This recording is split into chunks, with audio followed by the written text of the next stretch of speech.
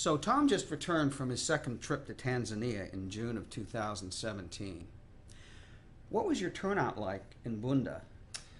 Well, Rick, our turnout was fantastic. Normally with Timothy leadership training, we have on the order of 20 to 30 pastors and church leaders who attend the training. In Davao City, Philippines, we had 40, and that was a very large turnout. But here in Bunda, Tanzania, we had over 100 pastors and church leaders come out for this training, and we extended the training one extra day so that we could also address some community issues along the way. Interesting. So what are your plans for TLT in 2018? Well, we're going to go back. The first course in Tanzania was so successful that we have been invited to go back and deliver course 2 and course 3. So my plan is to return in January and then also again in June. We're also hoping to start course 1 up in the city of Musoma, which is about 90 kilometers from Bunda north and right on the shore of Lake Victoria. We're excited about that possibility, so I might be doing course 2 in Bunda and course 1 in Musoma in January, and then course 3 in Bunda and course 2 in Musoma in June. So the prospects look terrific. Plus, we had the 3 projects that we were also working on. Let's talk about those for a minute. How about water?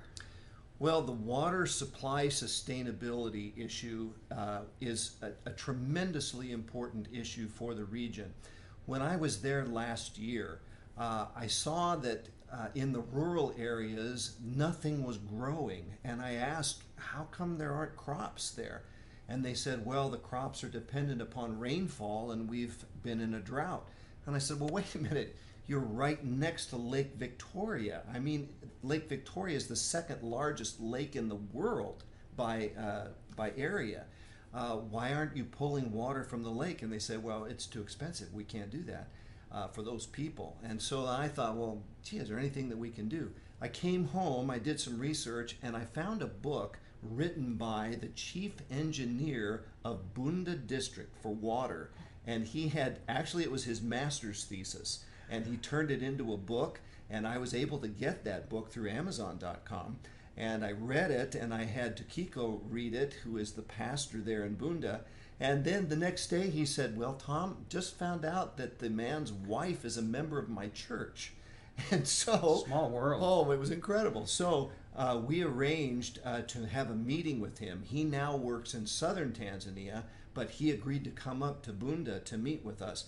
And we spent about 2 hours with him asking him for what has happened since he wrote the book in 2011. So we got a complete update on what the water situation is there. The water situation to the township is pretty good. They've done some upgrades. But the water situation to the rural areas is still really, really weak. They just do not have a good, sustainable, long-term water supply. Were you able to meet with any local officials when you were there? We were. After we met with engineer Deule, then we also met with the highest ranking political figure in the area. She is appointed by the president of Tanzania. Wow. And she's called the district commissioner. And she actually asked to meet with us because she heard what was going on. So we met with her for about an hour in her office, and she was just so encouraging about the things that we were proposing to do with water sustainability, but then also with the other 2 projects. So I would say we had a really tremendous time, and we're looking forward to what we might do in the future. How was your proposal received? The proposal was received very, very well. We presented it to the pastors at the conference so that they would get an idea of what we were trying to do. We're looking for entrepreneurial young professionals who might be interested in stepping into this and forming a private company to address the problem. Not in competition with the government, but working with the government, but definitely a private sector solution as opposed to a public solution. And that was very well received. Did you have any other meetings with regard to water sustainability? Well, actually we did. When we went up to the city of Musoma, I was scheduled to speak to a class of entrepreneurial students. It's like a business class. And the class is taught by the assistant pastor at Tukiko's church. Oh, it's a small world. Oh, it's amazing. So we went up to Musoma. We drove there. It took about an hour and a half. And we met with these students, about 30 or so of these students. And so we presented to them our project and our idea to see if there might be some there in that class who might have an interest and want to follow up on it. And there was definitely interest. And I would say that the next time we go back, we will want to meet with those students again.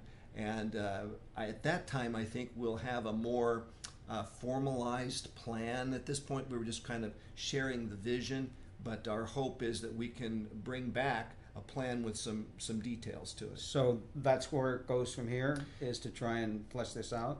Yeah, the next step is for us to research equipment.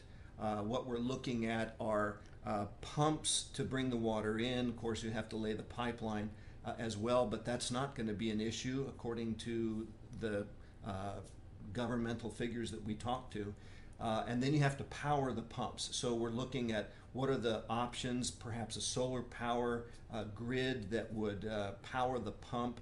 And if we can get that unit into a field, you know, like an acre to 10 acres, that kind of thing, we want to see if it's cost effective. And it will be cost effective if the farmers can grow enough crops and take them to market. And we may have to help with the marketing as well, so that they can get a return on their crops, so that they can pay for the system and then also have enough to reinvest into their project. Well, if they're putting their own money into this, Yeah. then they're going to be much more anxious to make sure it works. Well, that's why we're thinking a private sector solution would be better. The governmental solutions, as Deule documents in his book, have not been sustainable. They work for a year or two, and then parts start to break down. There's no maintenance.